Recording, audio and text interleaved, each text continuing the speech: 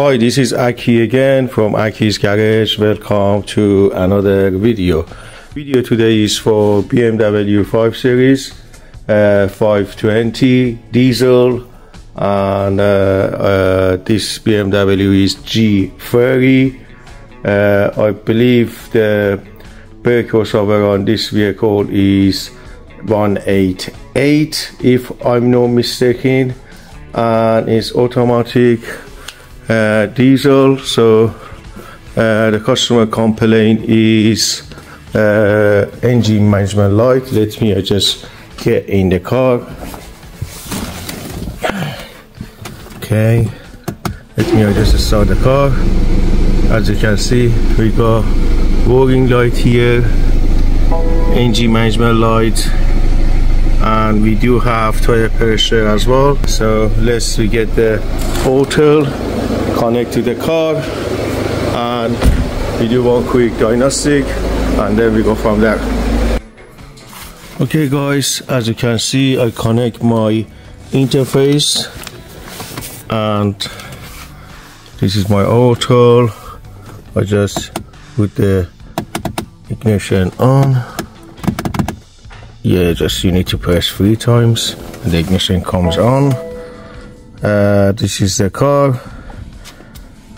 I just do one quick diagnostic and just switch off the heater. That's the chassis number.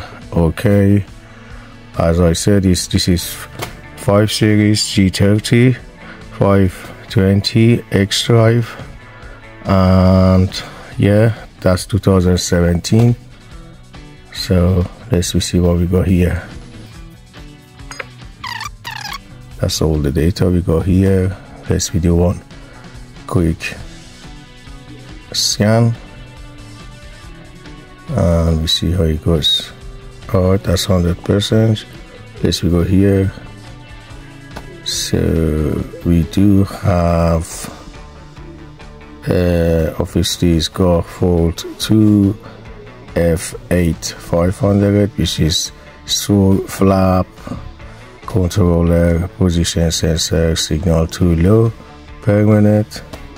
I think this is a problem with the inlet manifold. It's got flaps inside and it's got one motor. What else we got here? That's, I think, regarding the real electronic. That's regarding the TPMS, I think. Well, I'm not worried about this, so the only thing I'm worried is the first one. I just report this. Okay, I just put BMW here. Okay, close, and now this we do on I go back to the DME again. This we go to live data, diagnostic request. So I just put laps. Yeah, this is the one. Yeah, let me just try to start the engine. As you can see guys, I got value -7.48. that shouldn't be like this. It looks like the flaps stuck somewhere. So let me go back again. I put the ignition off, ignition on again. So yeah, let's see if we try to erase the fault to see what happened.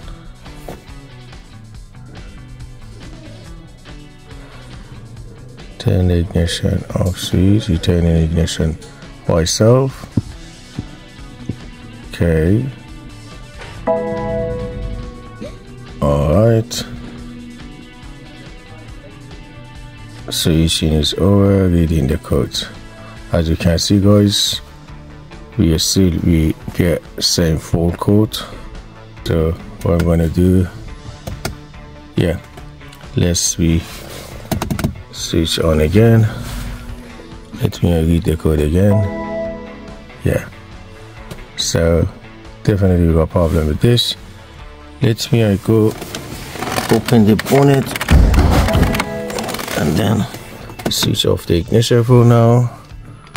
Okay, let's go under the bonnet and we see what's going on here. Get my light. As you can see guys, this is the engine. Let me just take the cover off. Put the cover somewhere here. So as you can see guys, this is the let me just get the light. This is the inlet manifold and this is the Swirl-Flaps motor, and the flaps is just all the way inside. What I'm going to do, I just try to take those two bolts out, take the motor out, and I see what's going on there.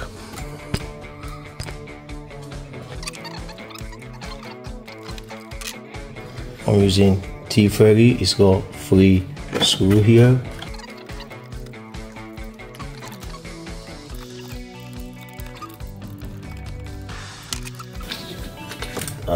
How it comes out. So this is completely, it's come out. Let's see what's going on here.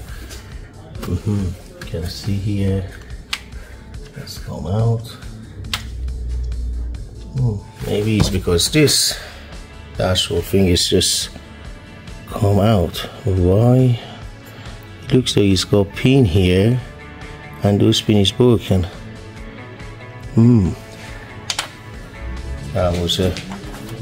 think that was a problem guys, because that one is come out and that's a problem.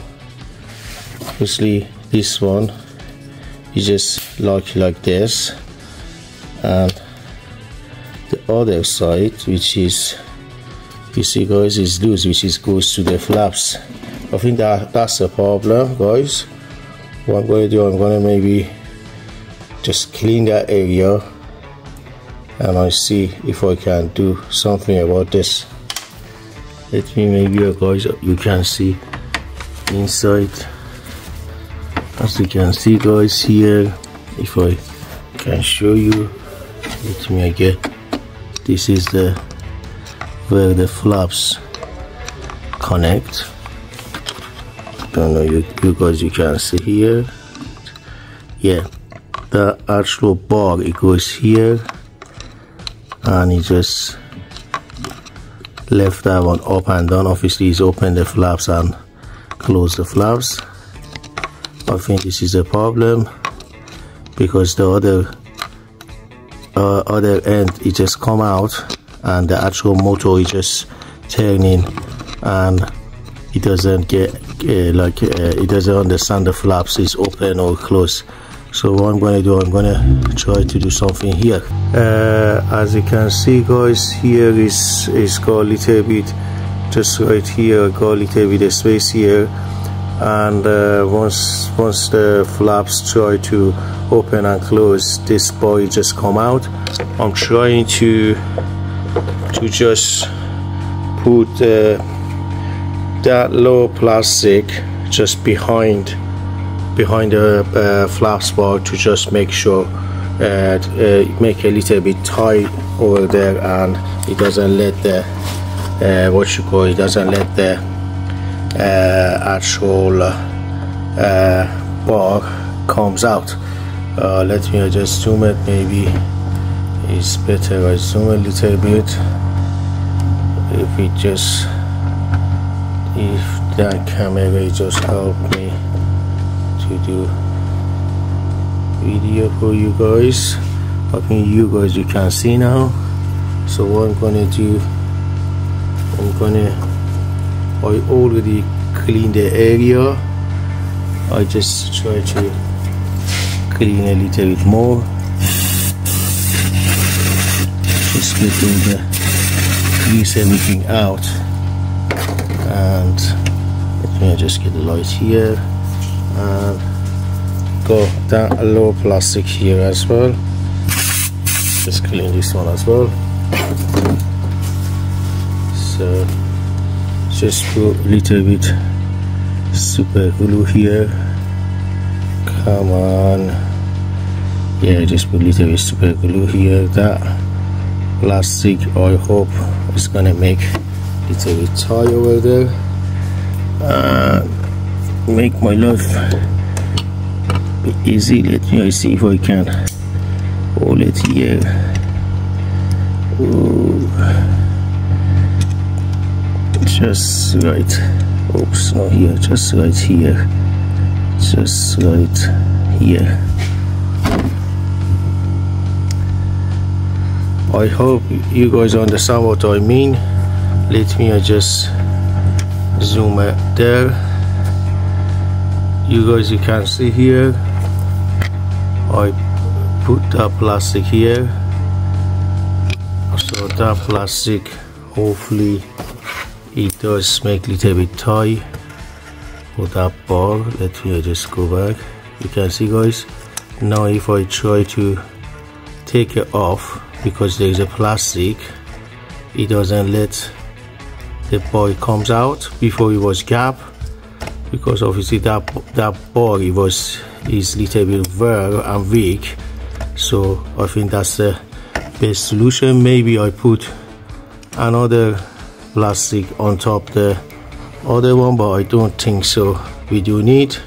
So what I'm going to do, I'm going to try to put the actual motor back and try to see if I can get everything done. Just one of those jobs, you know, to see if I can make it work. Let me just double check to just try to take the bar out. Yeah, before it was very easy, it was coming out, but now because I got that plastic, it doesn't let the actual bar. You can see, guys, is okay. I think it's gonna do the job. Hopefully do the job. And yeah, let's I put the motor back and we try it together. We see how it goes.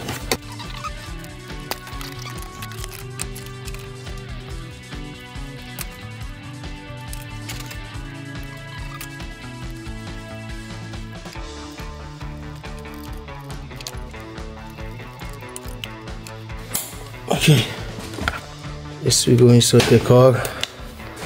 Hopefully that trick is gonna do the job. The ignition is on.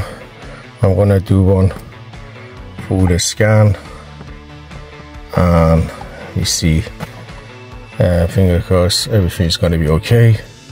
Let me just read the chassis number again. Okay.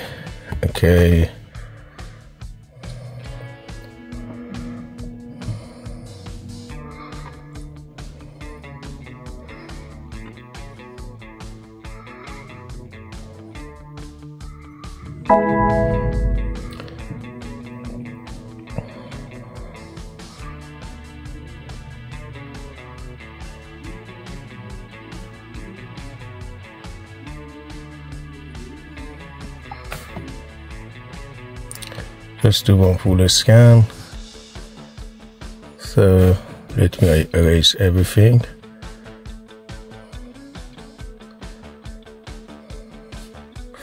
Okay, so we don't have any fault here. Let me just start the engine. So the engine is start. Don't have any light. Let me just go to the DME again. As you can see, we don't have any fault. Everything is good. So that's all good. Okay, so you don't have any fault, everything is nice clean. So I hope you guys enjoy the video, and I hope there is some information for someone, and like always we do something else on the next video.